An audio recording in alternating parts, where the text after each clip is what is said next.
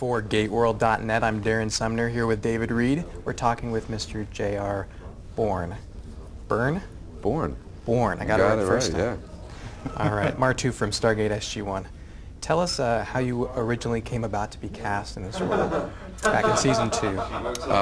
Hey, come on now. Look at you, Cliff Simon, the evil dude over there. I'm glad we found the quiet room. I was originally auditioned for, God, I forget the guy's name now, but another character, the evil one in that first one that we did. Cordesh. Cordesh, that's right. I was auditioned for Cordesh originally. And I believe Rick sort of looked at the tapes and said, no, I think that's our good guy. I think he should be Marty. And it was being directed by a fellow that I had just previously worked with and played a kind of evil character, so I think that's how he was seeing me. But Rick, I believe it was Rick's suggestion to cast you as Marty, so yeah. Martouf received some great character development for an occasional guest role, especially through his relationship with Samantha Carter, with the loss of Jolinar. Yeah. What are your thoughts about those 2 years on the show from seasons 2 to 4, when you look back at them now? You know, I never, ever expected, you know, any of this and the longevity of it it's just, it's pretty amazing. And still to this day, you know, when I have other projects come out, it seems to be Stargate is the thing that I'm most recognized for, and people most still all this time afterwards. And it was a blast. I've made friends that, you know, are still in my life today, and it just overall on and off, in the industry and outside of the industry, it's a great experience.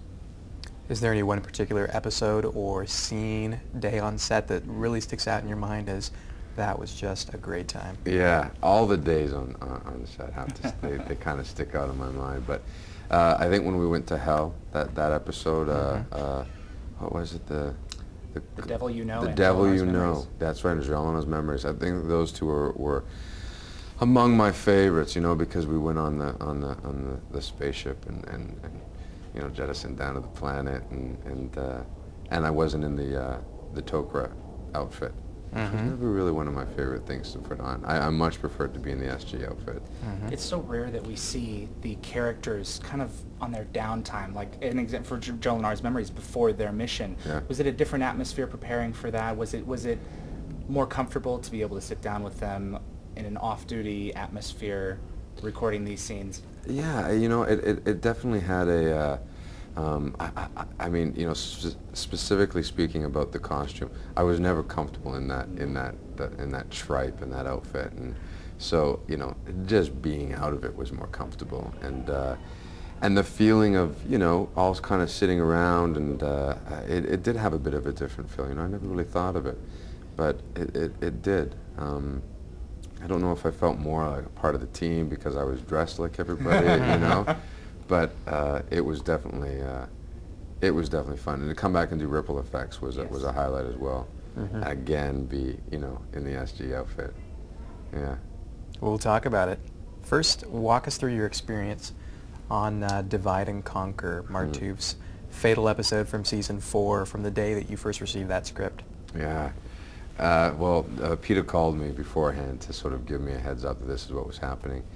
And you know, again, at that time I didn't know that there was any kind of following. I didn't really know that Marty was even a character that was sort of sticking out to the fans. So I wasn't surprised. I just was like, okay, you know, it's been a lot of fun, and so be it. And I knew he'd have to die eventually, and this is the episode to do it. And so, and I loved the way it was. You know, it was beautifully. You know, there was this. You know, real sort of respect at the end in the way that it was shot. Peter did such a nice job, and you know, everybody having to kind of try to take a shot at me, and it finally being Amanda, very sort of meaningful and significant and sad, and then that beautiful kind of, you know, you know, camera shot pulling out and looking at everybody standing around. It was nice. It was real nice. Sad, but you know, it was still nice to do. If it can be nice to do a death scene. Did you feel that it was premature at all for this character, that he still had a lot of ground to cover?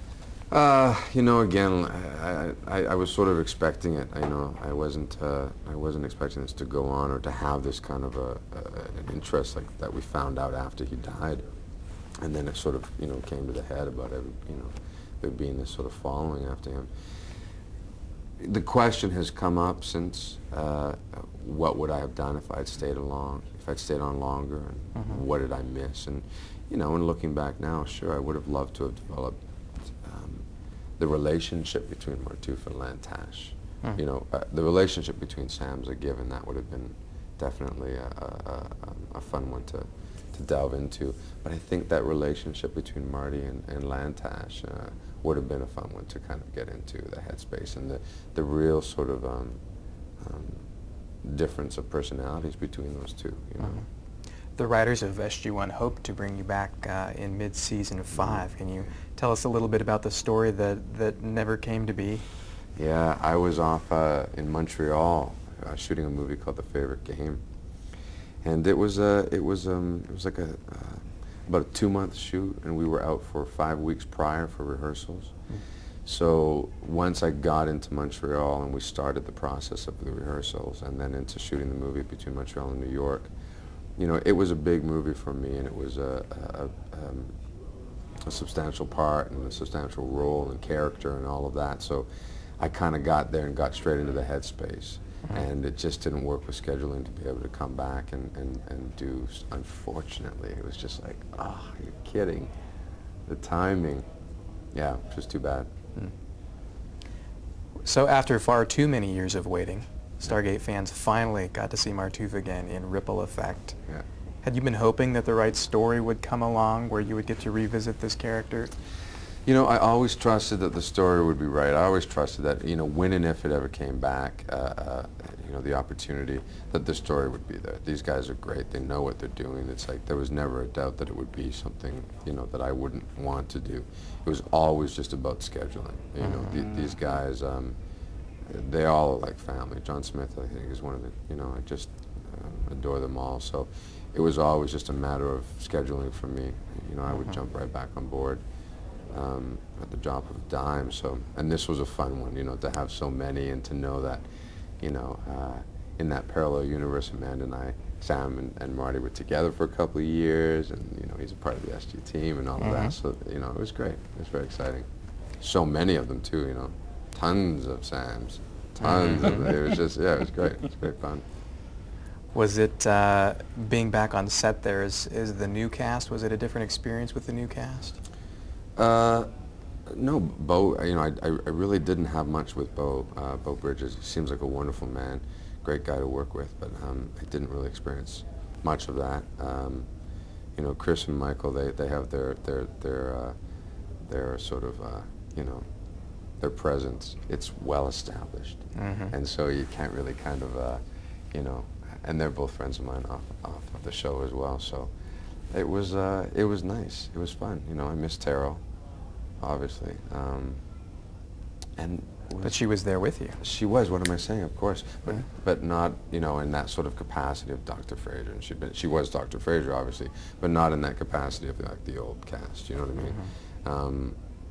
Yeah, it was. It didn't have that different of a vibe. Peter was directing it as well, so it was kind of just like slip right back into it. You know. Tell us a little bit about your working relationship with Amanda Tapping. You, as actors, have a lot of chemistry, certainly, and the characters have a lot of chemistry. Yeah, that was an easy one right off the bat. As soon as we met, you know, in that first episode, we just clicked, and you know, I had just gone through the, you know, rather sort of big loss in my life, and she was willing to sort of share that with me and off the set, which then just transferred beautifully, you know, behind, you know, in front of the camera. So there was just an immediate kind of click between us, and it was, yeah, and the rest just kind of, you know what I mean? It just happens every once in a while. Yeah, You wonderful. had started the Tok'ra Part 1 and had never met her before. And that first scene that you guys do, you have to have this huge romantic undertone. Yeah. Was that uncomfortable? Amanda kept farting throughout that whole scene. No, I'm just kidding. No, I kept farting throughout that whole scene. No. Chris kept farting throughout that whole scene. and that's true.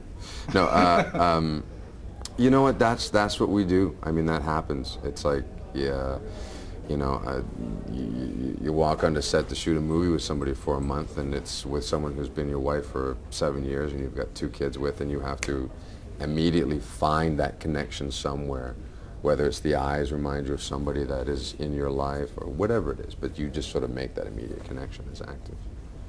Yeah, and sometimes it comes easier than other times. Well, as you said, we learned in Ripple Effect that Martouf and Samantha had finally had a romantic relationship in a parallel reality. Yeah. Is this something you wish you could have explored more in our universe before Martouf's death? Sam's attitude always seemed to be, I really like you, but I'm not ready yet. I know. Not off of set, though. No. Yeah, that would have definitely been a fun one to explore, most definitely. Yeah, that would have been a...